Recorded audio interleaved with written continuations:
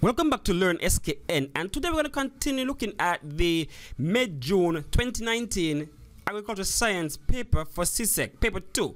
So we're looking at May-June 2019, and so we'll complete question 1, 2, 3, 4. And today we're going to be looking at question 5 and jump right into it. But before we do so, let me just let you know that you can like the video, subscribe to the channel, and hit the bell to know when Learn SKN drops another video for agriculture science. Also, in the description of this video, you'll find access to purchase as agriculture study pack. The pack contains some past papers, maybe a textbook or two, some other things that would help you with studying, right? So you can also get that. It doesn't have any notes per se, but it has in the textbook, and it has in the past papers, paper 1s and paper 2s, the blank ones, and things like that. So like, all of these things can help you getting ready for your exam. All right, so let's just jump into it right now then. Number 5, figure 2 shows Farmer John's animal feeding on forage, right? So the question asks, identify the method being used to feed forage to the animals. So what method is being used to feed these animals? And of course, we have a whole lot of different grazing methods and feeding methods for animals, but the best one here is zero grazing. So the answer for this one would be zero grazing.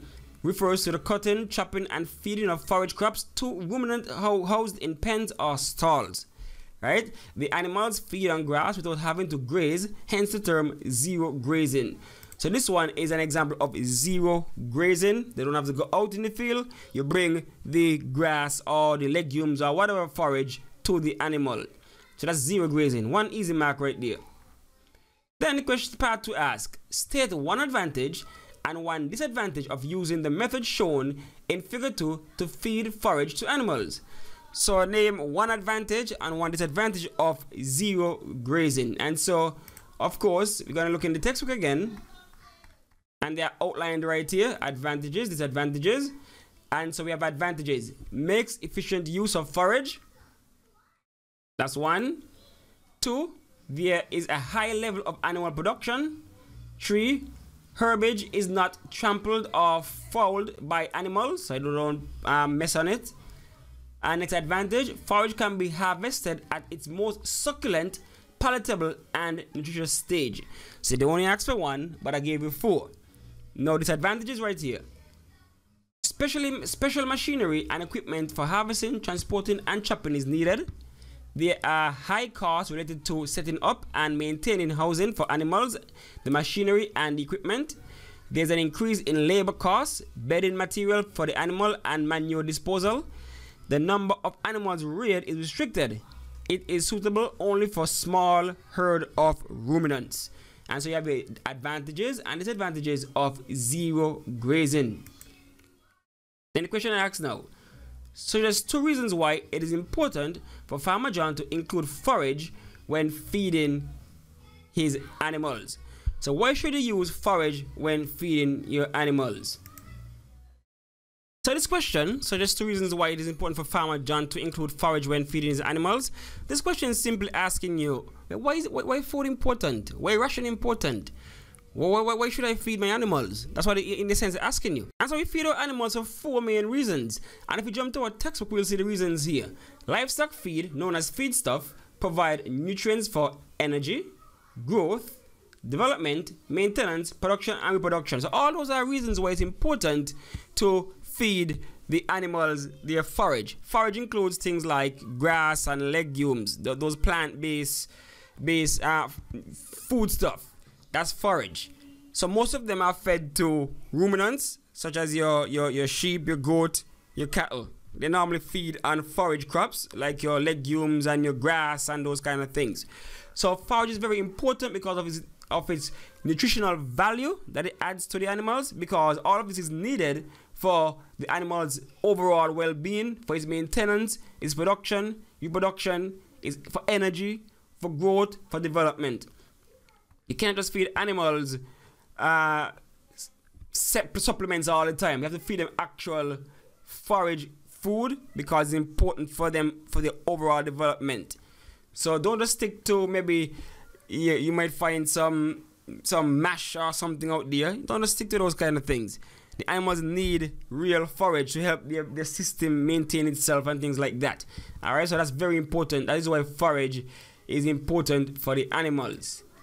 Okay, good. So 2 reasons why it is important to include forage when feeding animals. We answered that.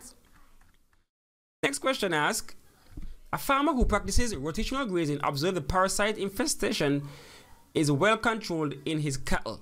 So a farmer who practices rotational grazing observes that parasite infestation is well controlled in his cattle. Now the question asking you, so there's 3 ways in which rotational grazing helps to control the level of parasite infestation. Okay, so this one again is a nice application question. So it says suggest 3 ways in which rotational grazing helps to control the level of parasite infestation. So let's look at what rotational grazing is first and foremost. So rotational grazing, the pasture is subdivided into a number of paddocks. In this case, they have 6 to 8 paddocks. Each is systematically grazed in sequence, with the ruminants being moved from one paddock to another. The stocking rate is usually high, 20 to 25 cows per hectare. Each paddock is grazed for 3 to 7 days, depending on the stocking rate and the herbage growth. And after time, the paddock is rested and the animals are moved to another paddock. The system continues until the last paddock has been grazed, and the cycle is then repeated. When the paddocks are not being grazed they undergo pasture management. So we get that out of the way. So how can that help with parasite infestation? Now, first and foremost, one reason, because it's rotational grazing, it doesn't give the parasite enough time to settle in and affect the herd directly. What do I mean by that? You can take remember I said 3 to 7 days. So by the time the parasite comes about, right, you're already moving your animals from one paddock to a next. So let's say that the parasite is in paddock 1. Before they can establish themselves, the parasite can establish themselves, you would have already moved the animals to a next paddock, a fresh paddock.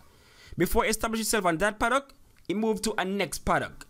And a next, and a next, and a next. So then the parasite would have no chance to properly establish itself to a level that becomes so problematic, because you're constantly moving the animals. So that's one way. Because you're moving the animals, the parasite has no chance to get, to a level where it's problematic to the animals and hard to control. That's one. Another reason here is that, some of the parasites might be seasonal, right? They might come around, maybe wet season, dry season, that kind of thing. So based on the rotation and the size of the paddock and things like that, it might very well mean that by the time you rotate from paddock 1 to 6 and 1 again, the season would have changed and the parasite might have gone out of season in a sense, because some might strive best in damp conditions, some might strive best in dry conditions, but I will go with the damp conditions.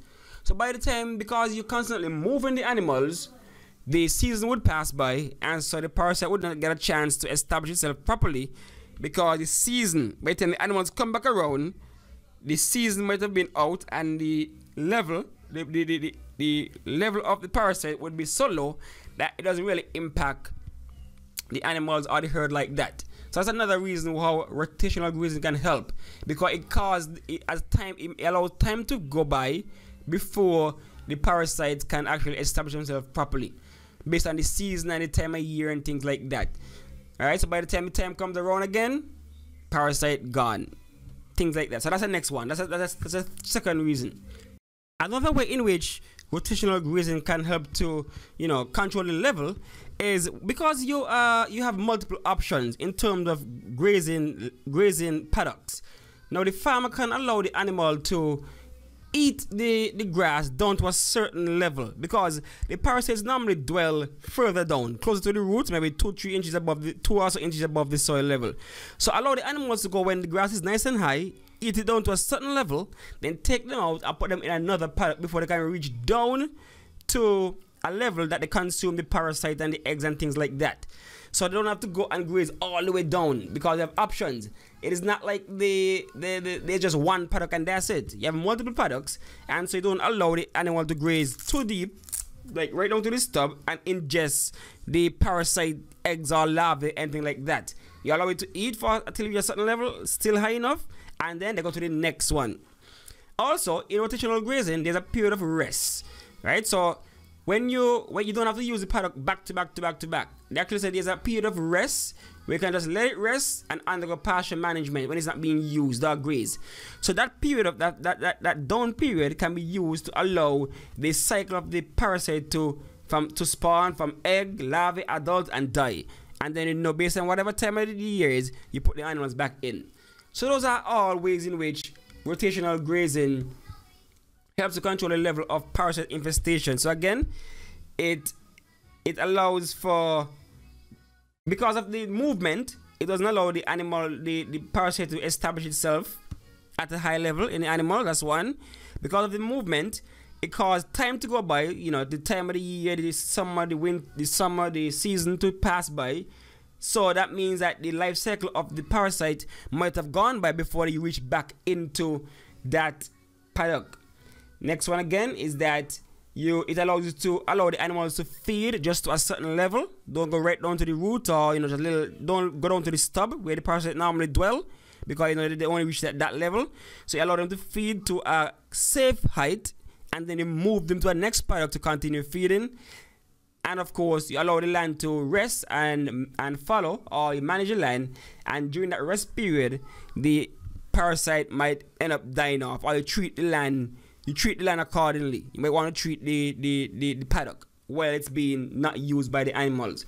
So any of those, you outline any of those, and you get you 3 marks for that one. All right, so the last one for this question. During the rainy season, it is easy for farmers to obtain forage to feed their animals. However, in the dry season, many farmers experience difficulty finding high-quality forage to feed their animals. So just 2 methods farmers can implement in order to conserve forage for use in the dry season. Okay, and so this is forage conservation methods, and you have 3 of them out there in the textbook. One is deferred grazing for sure. Then you have hay making, and then you have silage making, right? So you have silage and you have hay making. So silage is a pasture grasses, legumes, and other crops that have been conserved or stored in silos.